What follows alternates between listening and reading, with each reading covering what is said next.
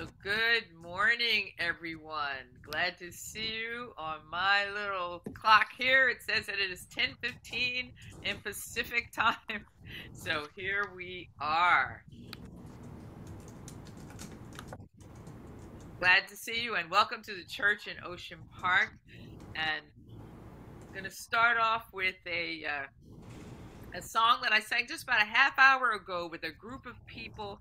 They have been singing together since the pandemic every day at noon. They call it the daily antidote of song. And Wow.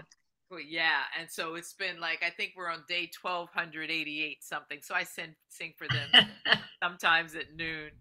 And this is the one that I did for them, and it's one very familiar.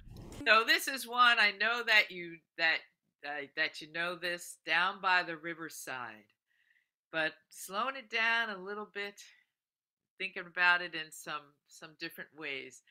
Of course, this song is a historic Negro spiritual, and it was actually sung by Black Civil War soldiers who had fought for their own freedom.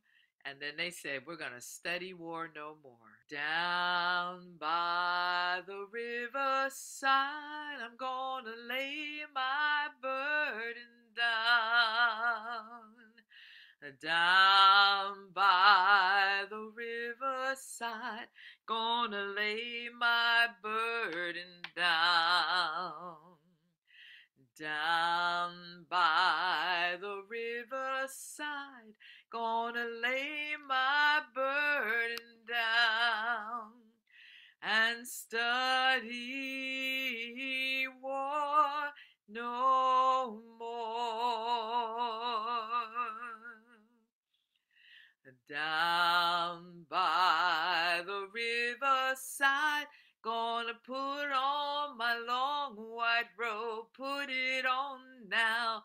Down by the riverside, gonna put on my long white robe. Down by the riverside, gonna put on my long white robe and study war no more. I ain't gonna study war no more.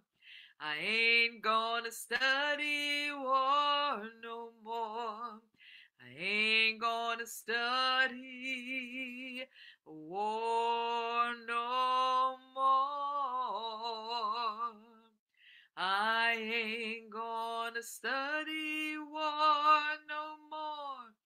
I ain't gonna study war no more. I ain't gonna study war no more. Oh, down by the riverside, we've got to walk in the ways of peace. Walk with me now. Down by the riverside, we've got to walk in the ways of peace. Come on, walk now. Down by the riverside, we've got to walk in the ways of peace. I ain't gonna study war no more. I ain't gonna study war no more. I ain't gonna study war no more. I ain't gonna study war no more. I ain't gonna study war no more. I ain't gonna study war no more. Study war no more. I ain't gonna study war no more.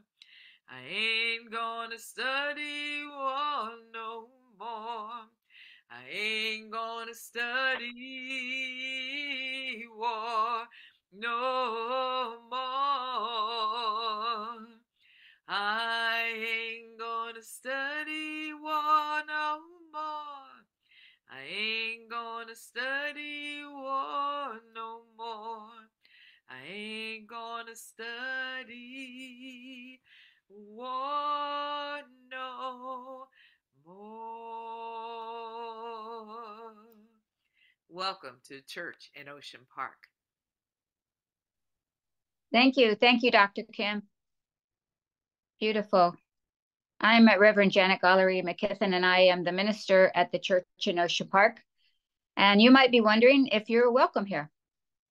Well, we're multi-religious. We're interfaith. So you're welcome if you're Hindu, if you're Jewish, if you're Sikh, if you're Muslim, if you're Arab, if you're Wiccan, if you're Jewish, if you're Christian, if you're something else altogether. You're welcome here at the church in Ocean Park. You're welcome if you're married, single, divorced, gay, transgender, non-binary, or trying to figure it out. You're welcome if you're fidgety, focused, you just got up or just got out of prison. And we don't care if you're more religious than the Pope or if you haven't been to the mosque since before the pandemic. We welcome those who are addicted and those who are very in recovery. We welcome you if you're a tennis player, a horseshoe player, a belly dancer, a tree hugger, a latte sipper, a vegan, or a junk food eater. You're welcome if you're inked, pierced, or both. And we especially welcome you this morning if you're standing in the need of prayer, which many people are. Or if you've been hurt by religion and you're here cautiously, we hope we are a place of love and healing for you. We welcome Arabs, Israelis, Palestinians, refugees, those behind barriers, and those breaking down the walls. We welcome those who are working for peace and those who are praying for peace. We understand in every situation, in every country, there are those who disagree with their governments, and there are those who are repelled by extremists, neither of which represent them. We welcome you no matter where you are this morning. We're a community that can hold it all. We don't want you to leave part of yourself at the door, and we welcome people who are complicated. We're all complicated individuals. And now we take a moment for a land acknowledgement. In Santa Monica, we sit on stolen land that was taken violently from the Chumash, the Tongva, and the Quiche peoples.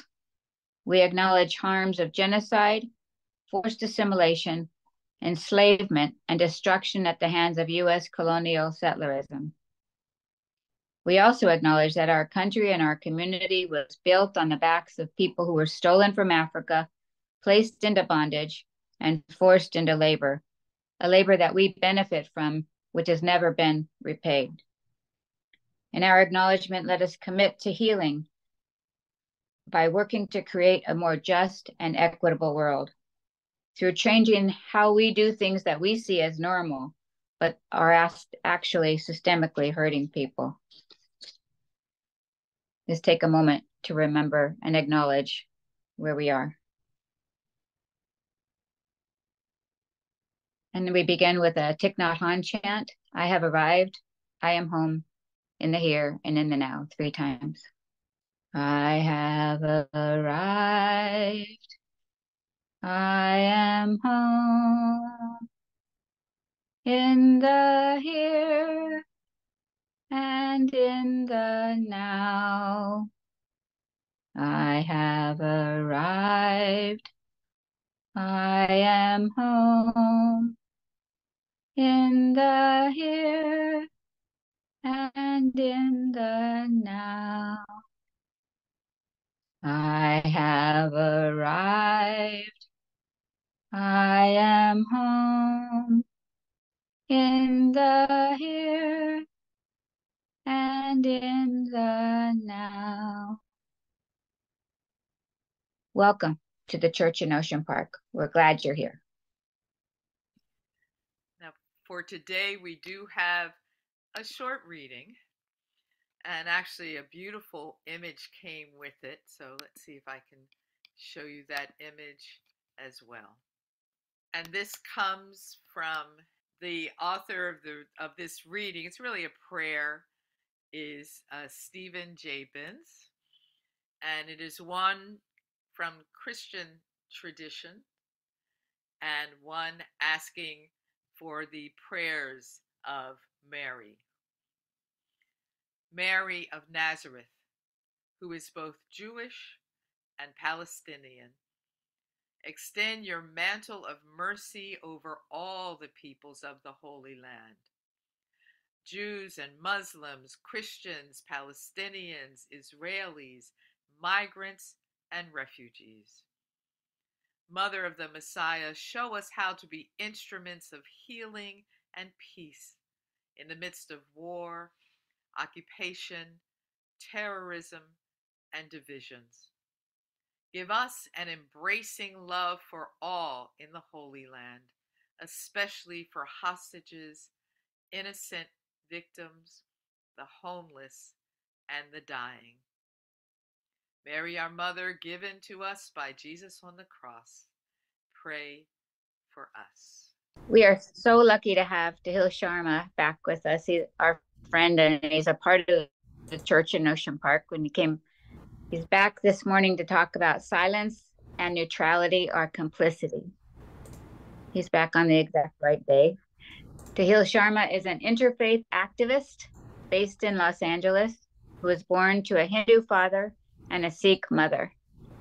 Following the Oak Creek, Wisconsin shooting of a Sikh temple in 2012, Tahil became involved in efforts for interfaith literacy and social justice, and has been doing this work professionally for the past many years, almost a decade. Tahil serves as one of the 3 interfaith ministers in residence for the Episcopal Diocese of Los Angeles and as the Los Angeles coordinator for Sadhana, a coalition of progressive Hindus. Tahil also serves various organizations in different capacities to educate, engage, and serve various communities that promote interfaith cooperation and ethical pluralism and social and productive norms in society, including Interfaith Youth Corps, the Parliament of World Religions, the Giebert Center, and the Interreligious Council of Southern California. Not sure what he does in his spare time.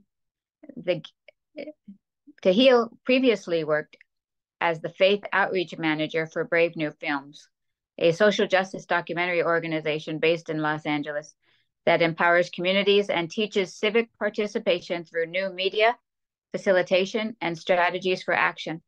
He's also a contributing author of books including Co-Human Harmony, Using Our Shared Humanity to Bridge Divides, Hindu Approaches to Spiritual Care, Chaplaincy in Theory and Practice, and Acting on Faith, Stories of Courage, Activism, and Hope Across Religions.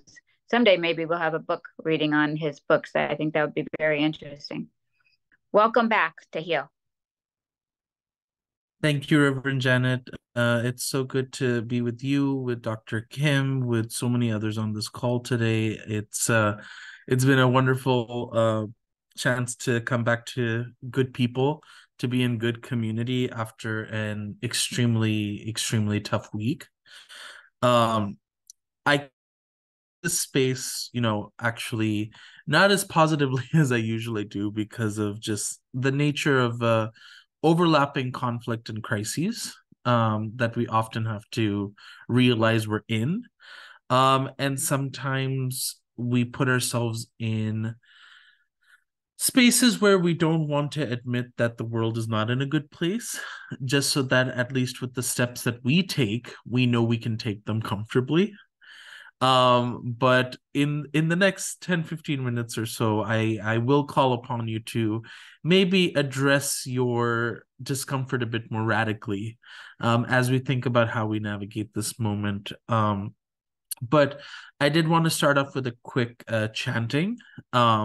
As some of you may know, today does actually begin the celebration of Navaratri, which is the 9-day celebration, or 9-night celebration, I should say, of the goddess Durga. who represents victory, but is also one of the ultimate forms of the feminine divine in the Hindu tradition.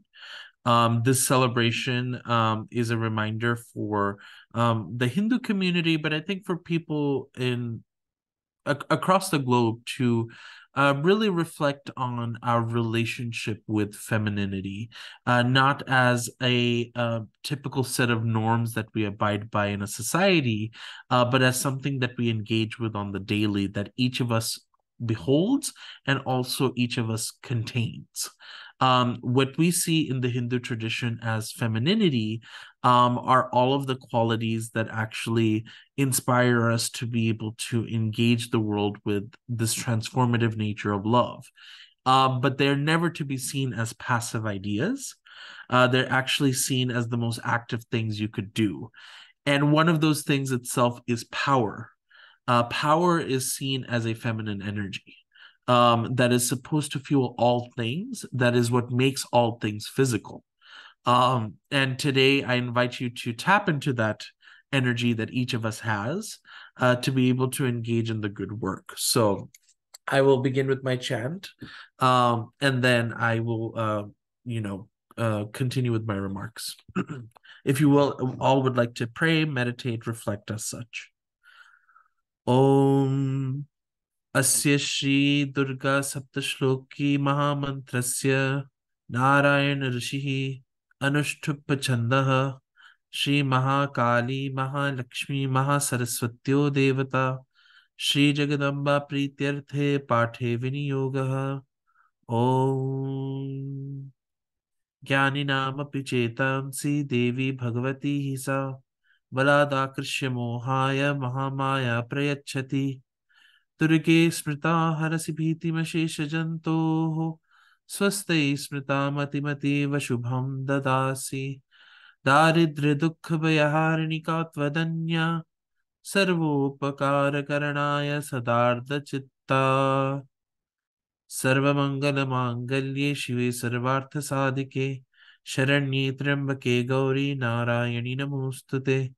शरणागतदीनार्तपरित्राणपरायणे सर्वस्यार्थी हरे देवी नारायणि नमोस्तुते सर्वस्वरूपे सर्वेशे सर्वशक्ति समन्विते भयेभ्यस्त्राहिनो देवी दुर्गे देवी नमोस्तुते रोगान् शेषां नपहंसि तुष्टा तुष्टा तु कामान् सकलान् अभीष्टान् त्वामाश्रितानां न विपन्नराणां त्वामाश्रितायां श्रयतां प्रयान्ति सर्वाबाधा प्रशमनं त्रैलोक्यस्याखिलेश्वरी एवमेव त्वया कार्यम् अस्मद्वैरी विनाशनम् ॐ कात्यायनाय विद्महे कन्याकुमारी धीमहि तन्नो दुर्गे प्रचोदयात् ॐ शान्ति शान्ति शान्तिः.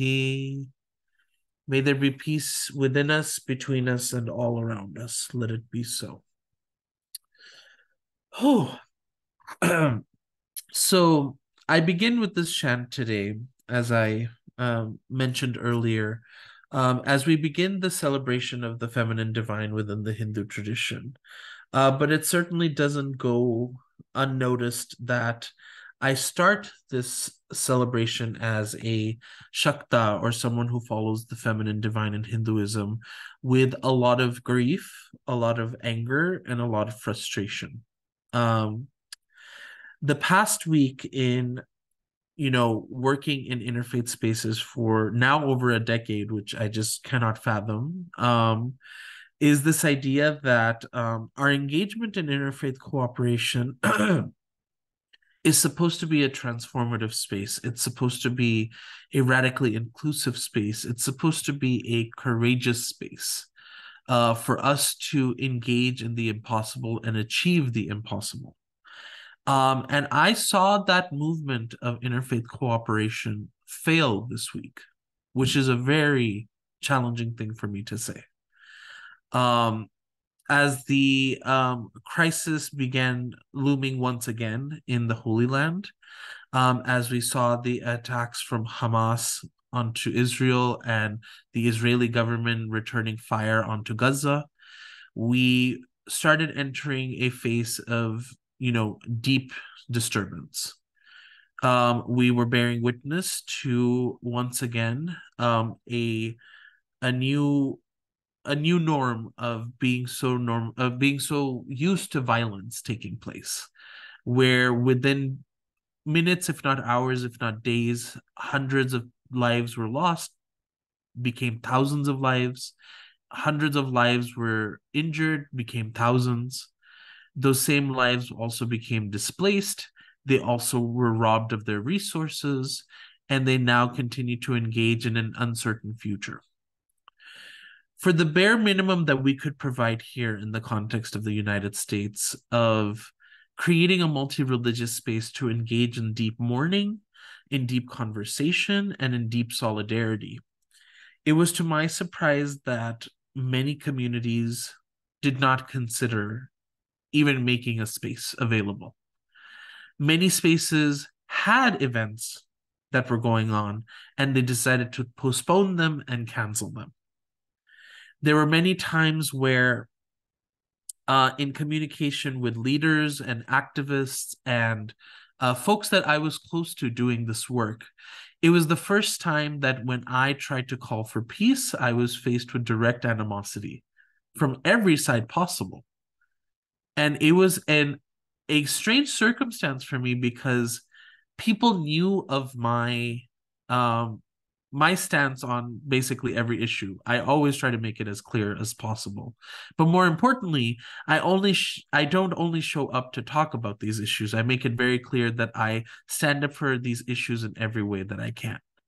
Yet somehow my ability to just call for peace for those civilians who constantly have to be in a state of fear and violence seemed to be the wrong choice of words for a lot of folks who are unfortunately very caught up in the emotion of what this is causing for their religious communities, for their ethnic communities, and for those who they know in the Holy Land right now.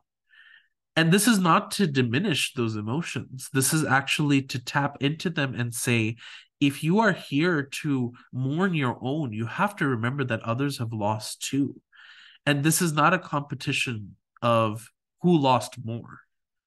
If we don't begin to recognize the short-sightedness of the mourning, of a selfish mourning, then we don't realize how collective mourning will actually take us into a better place. And this doesn't actually deny the truth that comes with the history of that region, the history of what the Palestinian struggle has been against all odds by the Israeli government. There is no truth in denying that decades of oppression have taken place and continue to endure in new ways. We've seen it very clearly that the IDF has done everything that it's in its power to create traps basically for the Palestinian people, where the few humanitarian corridors that exist are the ones that you're bombing. You've also created a circumstance where the Israeli government has the power to be able to control resources coming in, even the simplest, most purest things like water. The water that's supposed to sustain all of us is now being restricted for those who live in Gaza. And when you talk about that in the dynamics of a war, typically, you're talking about two autonomous powers, two sovereign powers that are engaging with each other in a conflict to see who wins, if there is even a victory at the end of the day. But that is not the equity we're talking about here in terms of a decades-long conflict where there has always been one very clear power and there is one very clear community that has been under control of that power. And when life and death hangs at the balance, we don't know how to engage going forward. And this is why I called my talk today, silence and neutrality are complicity. Because many of the folks that I typically engage with in this work have engaged in new forms of silence and neutrality that I don't think I've ever seen before. But I actually do understand where it comes from because I was forced into silence and neutrality in a way. By having folks tell me that whatever side I choose to take, there's no point in taking a side because I don't understand the issue, which is very strange for me as someone who has always engaged in nuance. Nuance is such a deep part of why we engage in this work of understanding each other's traditions, understanding each other's communities, and working towards building relationships. And when the core competencies of interfaith cooperation fail in the midst of a deep conflict, we have this fear strike us, especially as someone who finds this as a professional setting. This is my work. This is my bread and butter that somehow is failing me.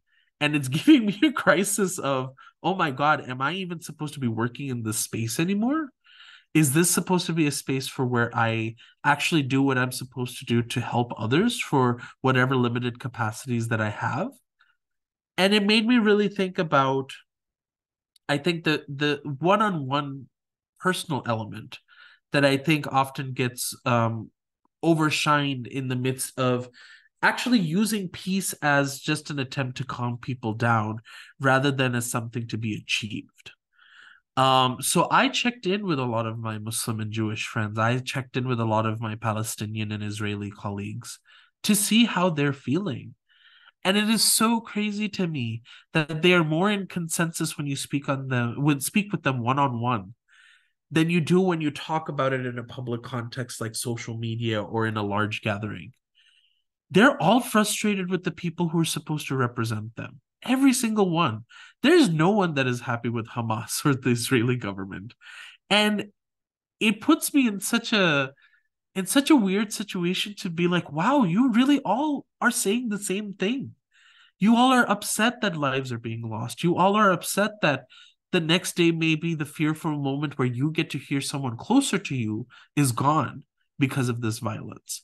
This violence being so motivated by politics, by resources, by physical land, and by the ability to say that it is our community that takes ownership of it.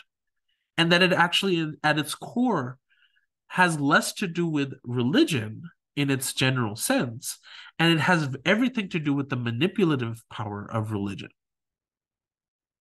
And I spoke to actually NPR about this on Friday morning and said that our ability to be able to make these unique, powerful connections one-on-one and in the community have failed.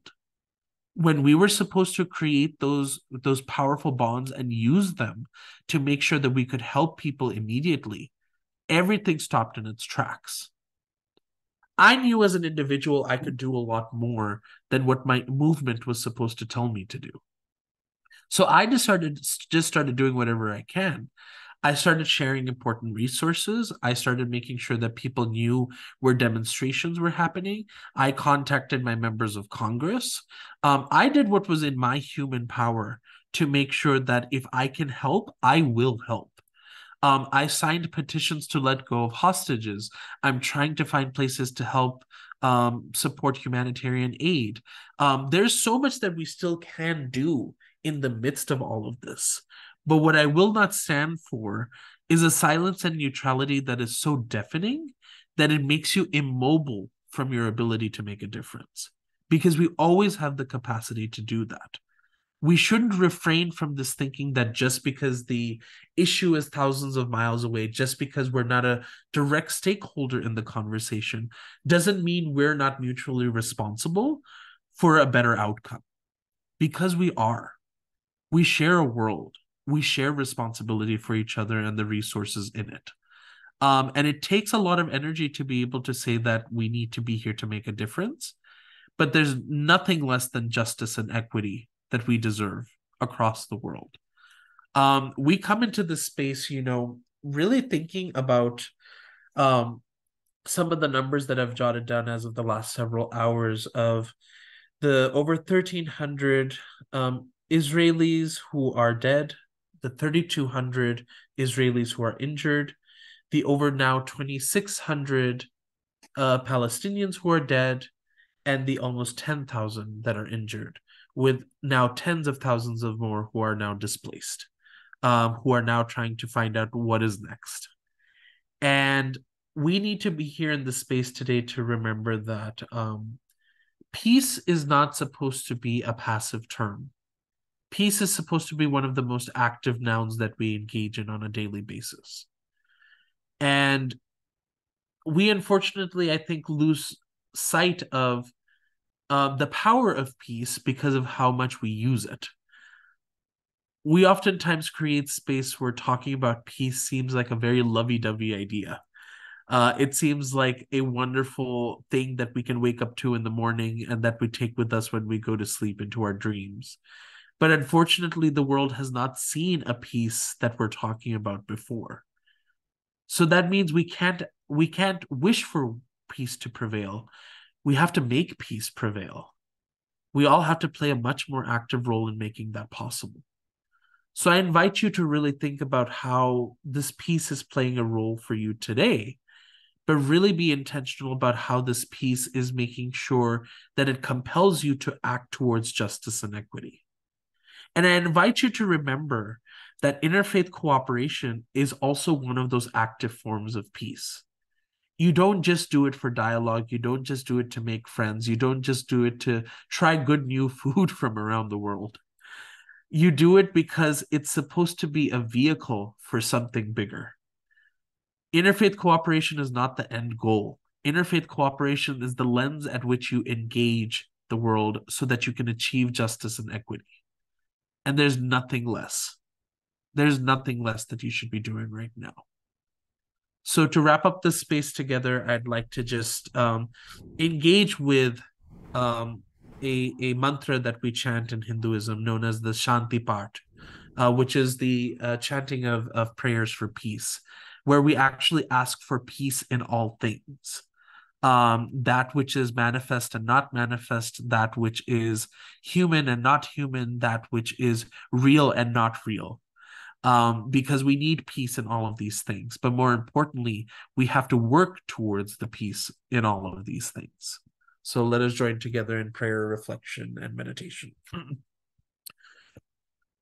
Om Dyohu Shanti Antariksha Shanti Prithvi Shanti Apa Shanti Oshadhaya Shanti Vanaspataya Shanti Vishve Deva Shanti Brahma Shanti Sarvatva Shanti Shantireva Shanti Samang Shantiredhi Om Bhadram Karnebhi Shrunuyama Devaha Bhadram Pashyemakshabhiryajatraha Sthirairangai Stushtvadam Sastanubihi Yashema Devahitam Yadayuhu Swasti na Indro Vruddhashavaha Swasti na Posha Vishvavetaha Swasti na Starksho Arishtanemihi Swasti no Bruhaspatir Dadhatu Om Purnamada Purnamidam Purnat Purnamudachyate Purnasya Purnamadhaya Purnamevavashishyate Om Shanti Shanti Shanti. May there be peace within us, among us, and all around us, and may we achieve peace within us, between us, and all around us. May it ever be so. And thank you, Tahil, for the very moving and also compelling and motivating talk. And yeah, thank you so much. Like to sit with it for a little bit, but we have community sharing time now. And so if there are those who would like to share, please raise your hand in the Zoom way or wave your hand and we will call on you. How about Craig Ali? Oh, Craig Ali, thank you. Thank you. Thank you also, my brother Tahil. I mean, in listening to you speak, I am reminded, or your spirit, for me has invoked the spirit of Mahatma Gandhi. And in saying that, he more or less stood fast against an oppressive force and more or less triggered or inspired a movement that was clearly nonviolent, but also very powerful in many ways. And I'm wondering specifically if that same spirit exists to address that conflict that's going on in what some call the Middle East, to be effective in terms of bringing about something that is beneficial. If not, could you explain why not?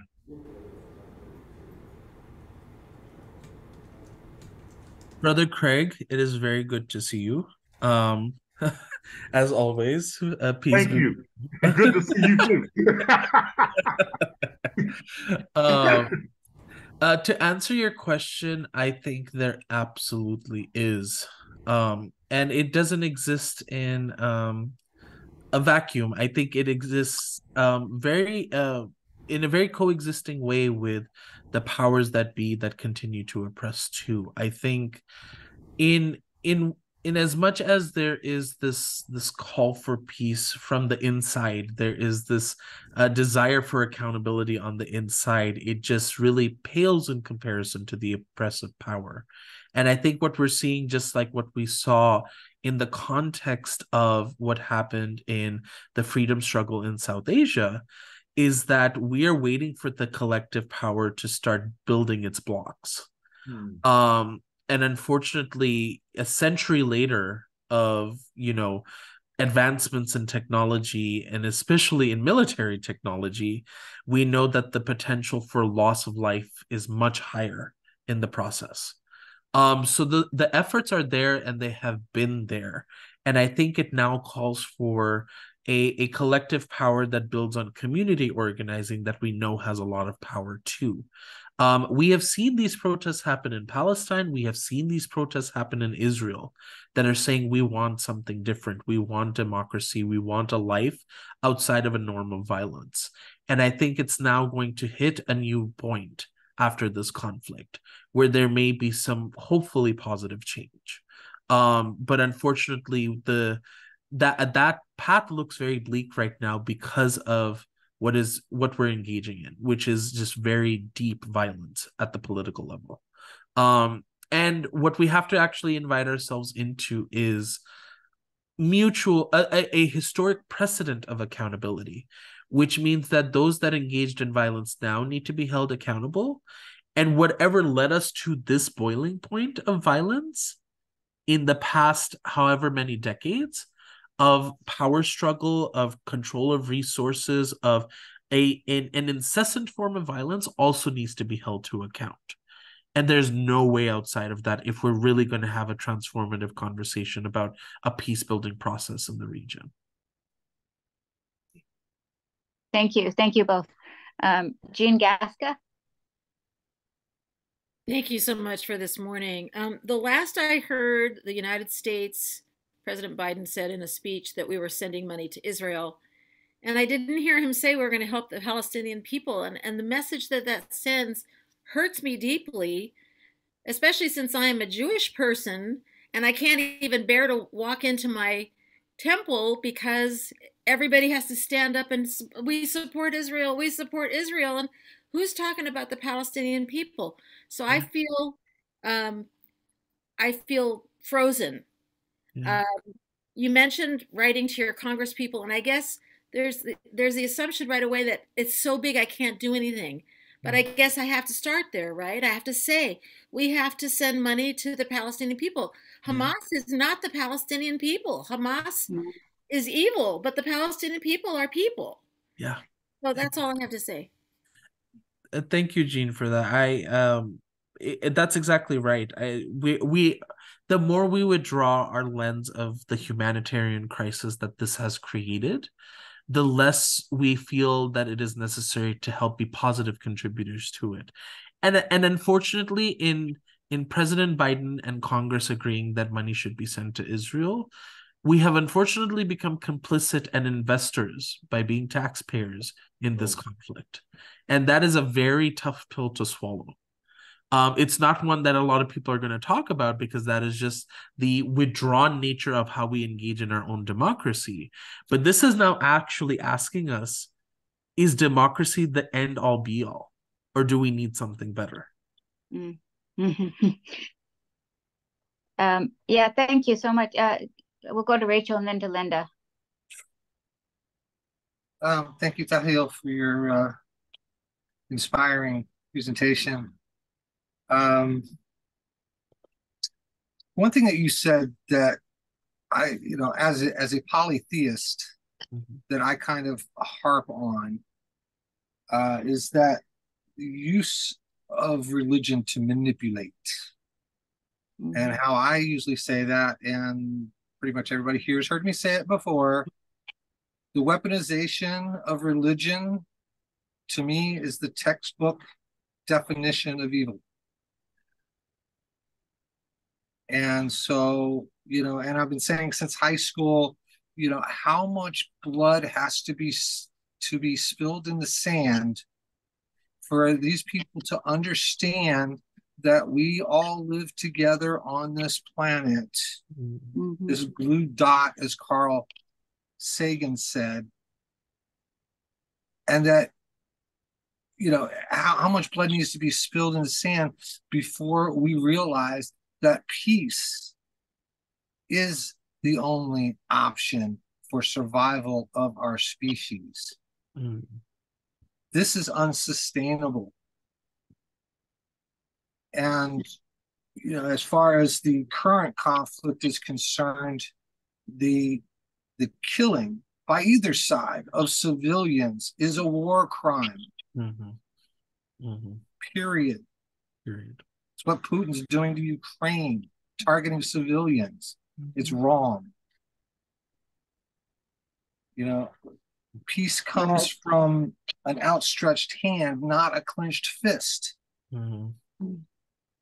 And so, with Israel, the Israeli government being the stronger military than Hamas or the Palestinian people, to me, it is up to the Israeli government to present that outstretched hand of love and peace to their fellow human beings,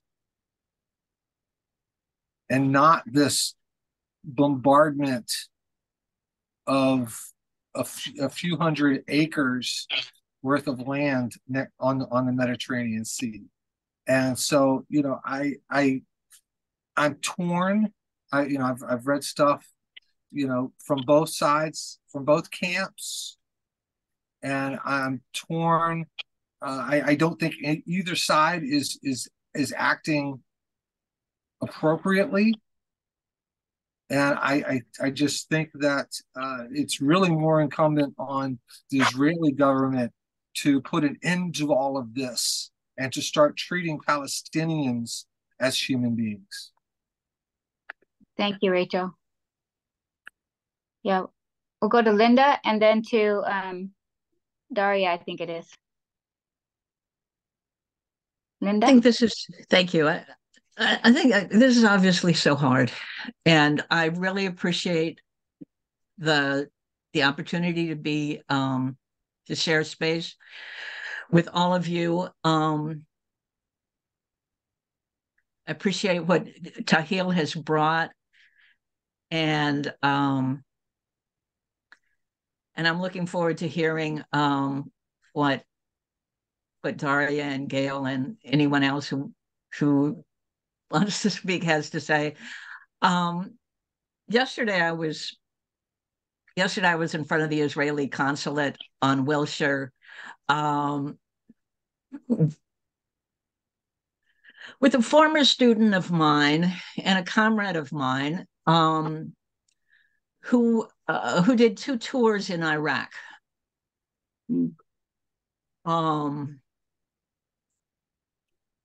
And I figure he has a unique perspective on this. Well, maybe not unique, but different from mine. And what he was saying to the people waving Palestinian, he said when he walked in there were all these Palestinian flags, and that he recoiled in the same way that he would have recoiled if he had walked into a rally filled with Salvadoran flags. He's from El Salvador. And if he had walked into something filled with Salvadoran flags, he would have recoiled, because waving a flag indicates that that you only are really thinking about one side. And what he said that he talked to people there about is that the rulers make the wars and the working people suffer. And and that an eye for the anyway, we know that an eye for an eye leaves the whole world blind, and that working people need to, I mean, we're communists, my young friend and I, need to overthrow those rulers and join together. Now, that's not a pacifist stance. And I think we would disagree as to what's realistic in this world, whether overthrowing capitalism is more realistic than getting rid of all the weapons that all the rulers have without taking the power away from them is realistic. Whether revolution would cause more death than leaving capitalism intact. I think we disagree about those things. But what I do know is that the humanity on both sides is the most important thing that I feel in my heart. Mm-hmm. I also want to say one other thing, which I think has been missing in this discussion. Obviously, neither Hamas nor the Israeli government have the interests of the masses of the people in that area on their radar. But neither one of them is an independent operator. 37 years ago, Biden gave a speech in the US Senate where he said, it's about time we stopped apologizing for our support for Israel. It's the best $3 billion we spend a year. Were there not an Israel, the United States would have to invent an Israel to protect our interests in the region. The United States did invent Israel, turns out. I mean, they called it our aircraft carrier in the Middle East. The United States did invent Israel. And Hamas is being funded by Iran. And this has the potential of a third world war or it may be, I mean, as a historian, I always wonder, we always debate, what was the beginning of World War II, right? It wasn't Pearl Harbor, right? Only American kids think that.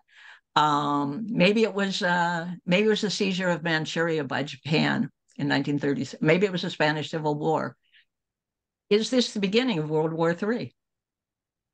And can this be the end of capitalism?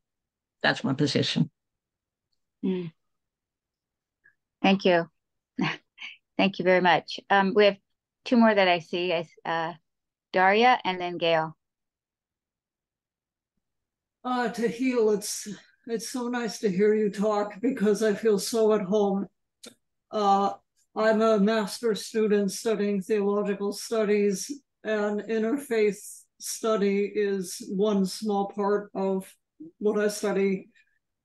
And as I think about this issue, this week I kind of had a little bit of a crisis within, because here I am studying ways in which we can actively live out peace because it's not passive. I agree with you 100%. And we are trying and we are doing everything in our power to increase understanding of another situation. And yet these wars that Linda completely spot on talked about are so interwoven and so interconnected, and governments work together to ensure that we have war. They ensure that we have colonization. They ensure that displacement is the goal, because they have a war economy that they need to fund. And who are they going to use as their pawn? Well, the masses. They're going to create patriotic, nationalistic slogans so that people think that when they join the Navy or they join the Army, that they are somehow defending their country, when really they are contributing to violence over and over. And I don't care where you are from. America has skin in this game. Why? Because we want to colonize. We want to colonize the Philippines. We want to colonize Gaza. We want to colonize everywhere. Because that's our motto, right? You want to make America great again, you're going to go colonize. I am so angry because I am trying so hard to do what I can to contribute to peace, do what I can to contribute to understanding, and we are met with new headlines in our news that tell us that hundreds of thousands of bombs are being dropped on lands, and oh, well, we should all just try to maybe get along. Well, I'm sorry. I can only do so much. And yeah, this week I held a class on nonviolent communication where we talked about Marshall working in Israel and Palestine directly in the middle of this conflict many years ago. It was the most amazing day of my week. But sometimes I wonder, is it enough? Is it ever going to be enough? Should I give up? Should I just become a capitalist who just lives for myself, give up on all of this? I don't want to do that. I don't want to do that. I don't want to lose my humanity, but what choice have I? Because I don't know. I mean, I'm in crisis, I guess. I'm really worried. But thank you for your talk. I better stop talking. Spot on, Daria. Gail? Yes, spot on. I'm so glad I tuned in because I was kind of not going to. I just wasn't feeling, I don't know, motivated. But I'm glad I did, because I think the reason I didn't know but I'm so moved by your talk. And it's exactly this is a conversation I really have needed. I have been so distressed, that isn't the right word, but by what's going on. And my biggest distress is actually about the United States response. The idea of sending more money, sending more weapons to Israel, to me feels like the wrong thing to do, to say the least. It's just, and then all the dehumanizing language coming out of at least Israel. I don't hear anything from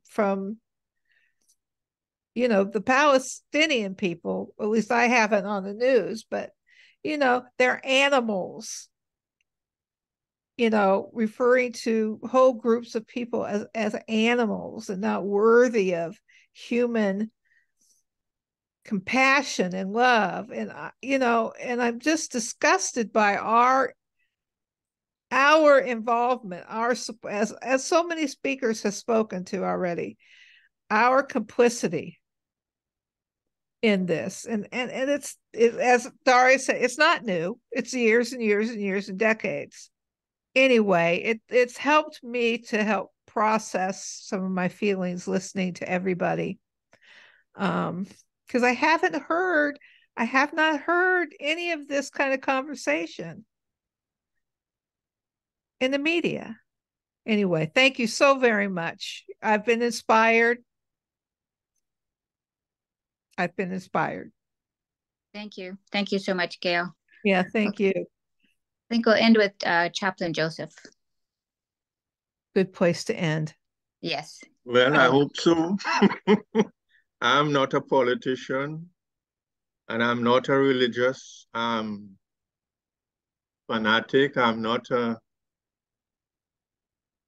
military person. But this is what I would say.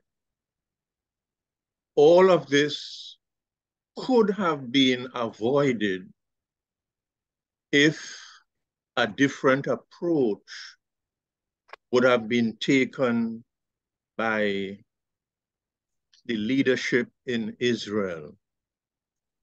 Now, let me put myself in place of the leader. Let us say I am Netanyahu.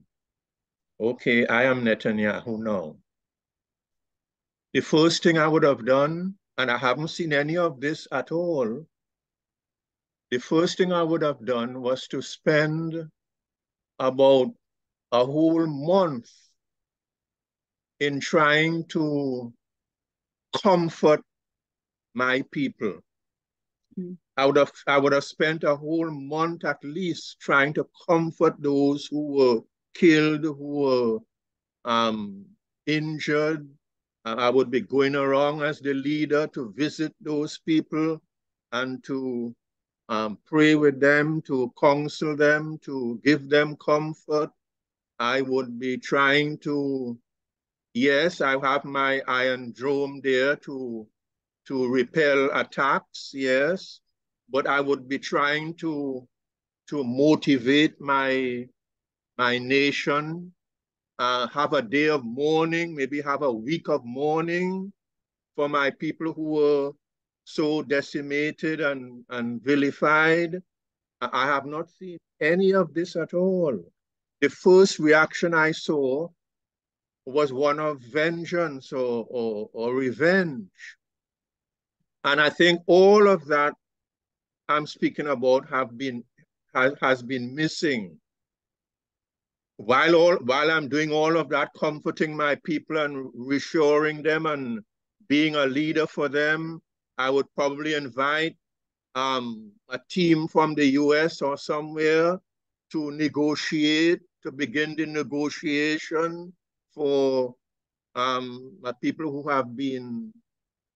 were taken away. Negotiation is going on. I'm comforting my people. I'm being a leader for my people in time of great distress and grief. I have not seen any of that. And I think if I began with that type of attitude and leadership, a lot of things would not have taken place that have taken place now. That is how I feel about it. Thank you, Chaplain Joseph. Thank you all for this time of sharing. And this was an amazing time to begin to process some of this stuff, as well as learn new things. I also, Tahil, like you, one of the things that I did was reach out to some of my colleagues, some of my rabbis and different folks in different faith traditions and see how they are doing. One of the rabbis I spoke with discussed with me how they felt in competition with the other rabbis, actually, and who could create the best statement. And so they did not put we were talking about statements because I got a message telling me what kind of statement I should put out. And like, there's a lot of different things about that with interfaith leaders. And I didn't really see it as a competition until this rabbi talked to me mentioned that to me.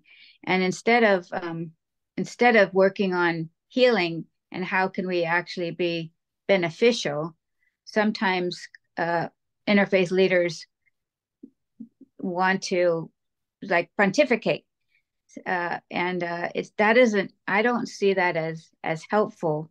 I do see that not being silent is a good idea, but I also think that just pontificating for pontificate, just because that's expected is not helpful, I don't find.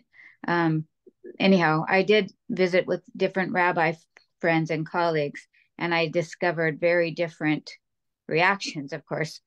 And some of them I expected because I had a program earlier, about 10 or 15 years ago, where about the Palestinians, and I didn't realize how controversial it was at the time, but I quickly found out by threatening phone calls that I should not have this program. And so I know it's a sticky wicket from the beginning, and people take sides really, really quickly. instead of trying to figure out what we can do to help. But I appreciate your being with us, Tahil, and you help us process it and look at various sides, and all of the people who spoke really helped to create more nuance. And that's what, that's very important. So thank you all very much. Yes, and thank you, Reverend Janet. So we should probably just take a stretch and just breathe. I was looking around for a setting of that song, and we have sung it live, and we can't do it the way we would do it live because we're on Zoom. But if you remember the song from Emma's Revolution from Pat Humphreys, Peace, Salam, Shalom. And so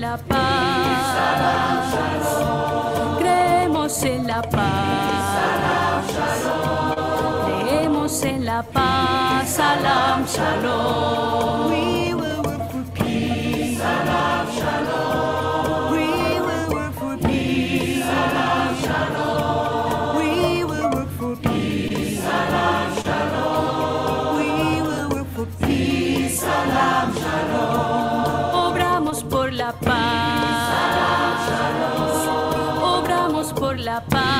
Salam, shalom. Obramos por la paz. Obramos por la paz, salam, shalom. Nous œuvrons pour la paix, salam, shalom. Nous œuvrons pour la paix, salam, shalom. Nous œuvrons pour la paix, salam, shalom. Nous œuvrons pour la paix, salam, shalom. Vivimos en la paz, salam, shalom. Vivimos en la paz. En la paz, salam, shalom. Vivimos en la paz, salam, shalom. Nous vivons dans la paix, salam, shalom. Nous vivons dans la paix, salam, shalom. Nous vivons dans la paix, salam, shalom. Nous vivons dans la paix, salam, shalom.